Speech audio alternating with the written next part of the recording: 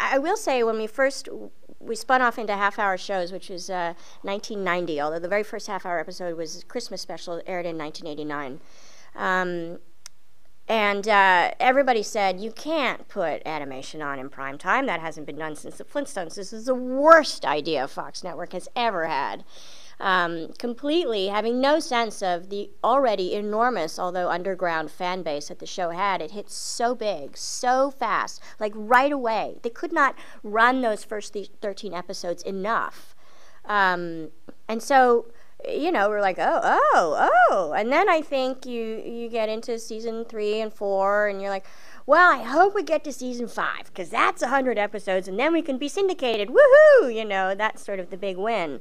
And then it just kept going, and then we're rewarded everything, practically, in the world, with the exception of the Nobel Peace Prize.